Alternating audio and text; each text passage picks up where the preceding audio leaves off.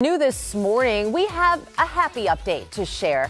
A Hill Murray football player who suffered a brain injury is out of the hospital. Zach Zarembinski's family shared this incredible news on his caringbridge.org page.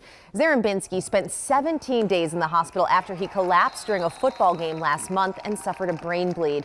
The family says Zarembinski was able to go to his school this week, thank his classmates and other community members for their support when he was recovering and in critical condition. Chris?